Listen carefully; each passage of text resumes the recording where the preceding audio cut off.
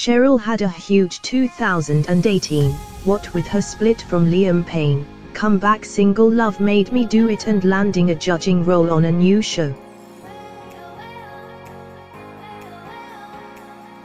The 35-year-old has been going by Cheryl for professional matters for a number of years.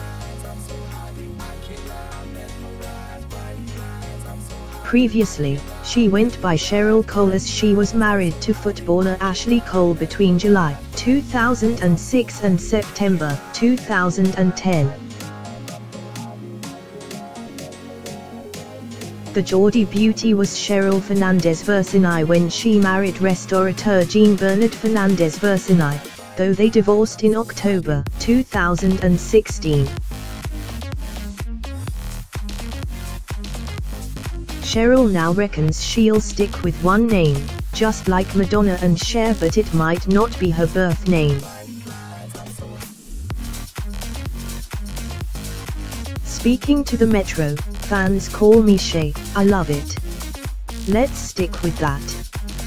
These days you can call yourself whatever you want. Why can't I be Sheza? I know I have had 20 other names. But you can evolve. I'm changing again.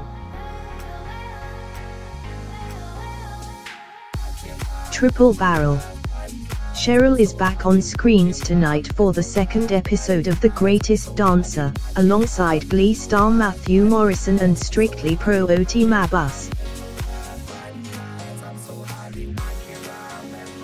The show kicked off last weekend, presented by Alicia Dixon and Jordan Banjo, and is created by Simon Cowell.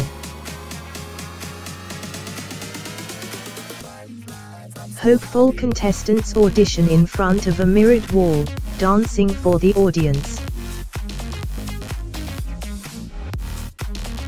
Only if 75% of the audience like the performance will the wall open and allow the judges, or dance captains, to see.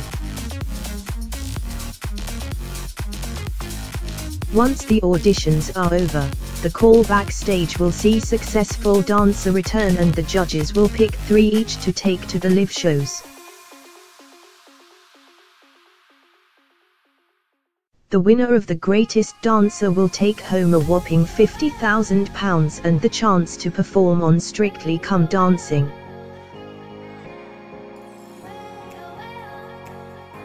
But will Cheryl be the one to find the first ever winner of the BBC show?